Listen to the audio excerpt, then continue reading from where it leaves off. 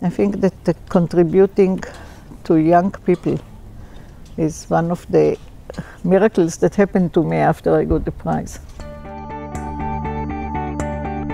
Ada Yonath is an Israeli scientist who shared the 2009 Nobel Prize in Chemistry for helping to determine the structure and function of the ribosome.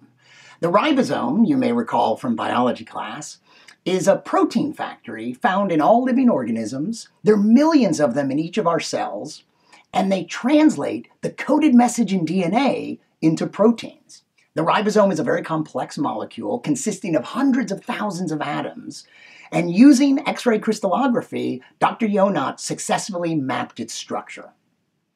I'm Brian Malow, and I'm looking forward to seeing Ada again at the 2017 Lindau Nobel Laureate Meeting. I thought I would share a bit of a conversation I had with her at last year's meeting when I asked her why she keeps coming back. There are several reasons. Being interviewed is not one of them.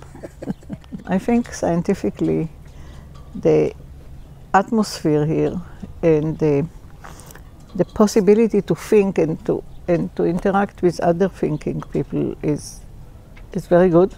I usually say when I meet young people is my best advice is don't listen to advices. Don't even ask for advices. Do what you think, what is burning inside you. Focus on what you love to do, what you want to know, first of all, or what you want to achieve, or what you want to do, like if you want to be a performer, a dancer. It's okay with me, as long as this is really built in and you can do it well. Courage is very important, but for science it's not enough. Curiosity should come with the courage. Really wish to understand something. If there is no wish like this, then they ask me where will I get the best salary, or I become more famous, or then I have no answer for that.